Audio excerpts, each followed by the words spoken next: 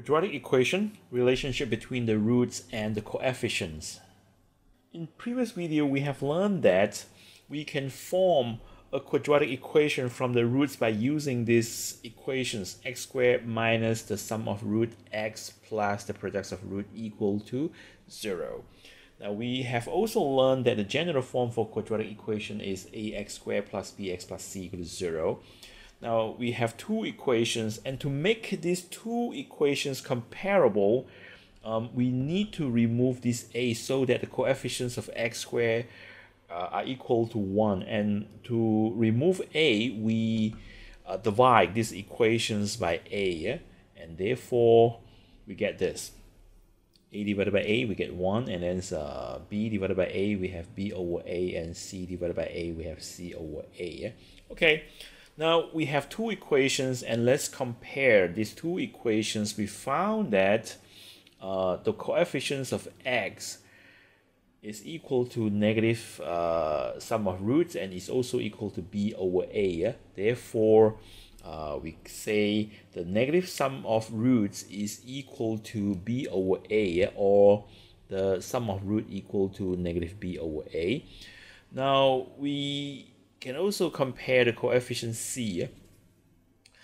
Now when we compare the constant, we found that the product of root is equal to c over a. So this is another conclusion that we get. The product of roots equal to c over a. Okay, these are the two very important formulas that you need to remember to solve the problems related to the sum of roots and the products of roots. Now let's see this example. For the first equations, x squared minus 2x, our a is equal to 1. The coefficients of x squared equal to 1. B equal to negative 2, and c equal to 0. Okay, so our sum of root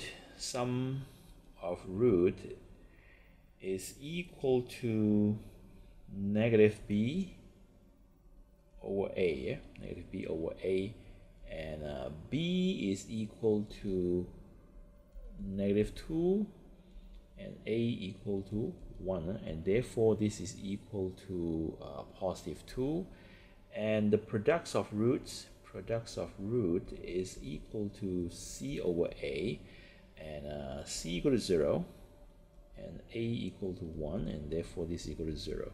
So these are the sum of roots and the products of roots.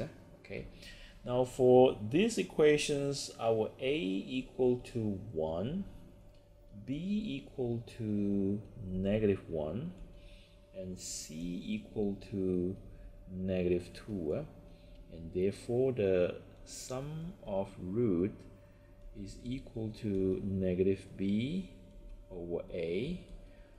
B equals to negative 1, negative 1, and a equal to 1, and therefore this is equal to 1, and the products of root is equal to c over a, and c is equal to negative 2, and a equals to 1, and therefore this is equal to negative 2.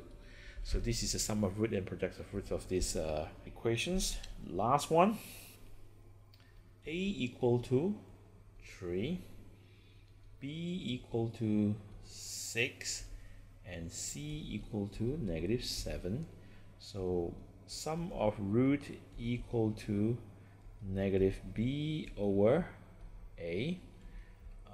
B is 6, so negative 6, and a equal to 3, and therefore this is equal to negative 2, and the products of root is equal to c over a, and c equal to negative 7, and a equal to 3, and therefore this is equal to negative 7 over 3.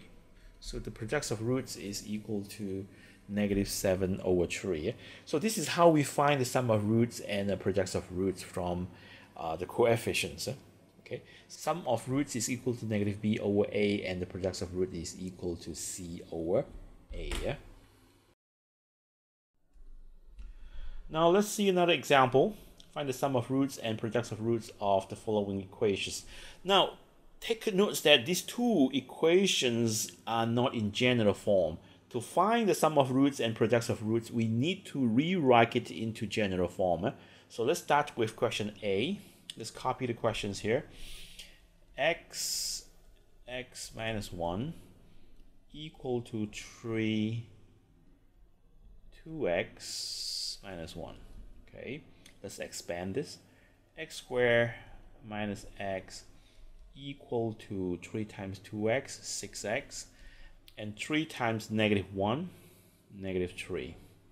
We need to bring over the 6x and negative 3 to the left hand side, so the equations become x squared minus x minus 6x plus 3 equal to 0. Okay, so let's group the x terms together. X squared minus 7x plus 3 equal to 0. Okay. Now the equations is in general form, and therefore we can find the sum of roots and products of roots. Sum of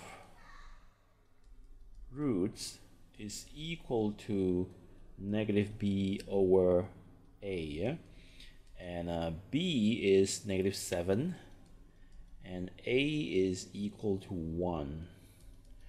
So this is equal to positive 7. Okay, and the products of roots,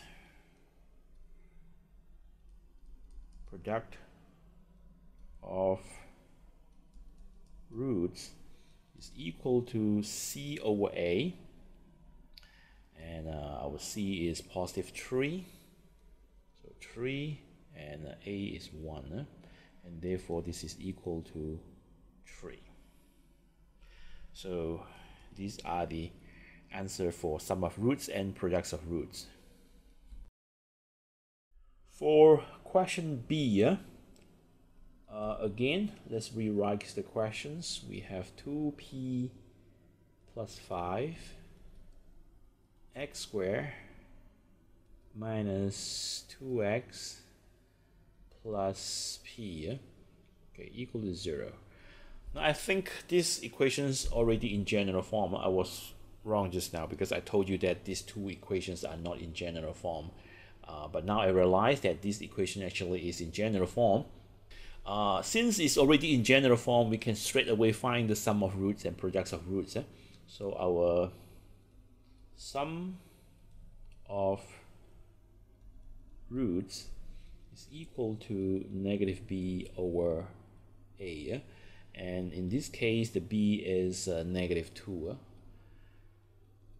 Negative 2, and the a is 2p plus 5. 2p plus 5, and minus negative become positive, so it's a 2 over 2p plus 5. So this is our sum of roots, and our product of roots is equal to c over a, and c is equal to p, and a is 2p plus 5. 2p plus 5, and this is our products of roots. Okay, that's the answer.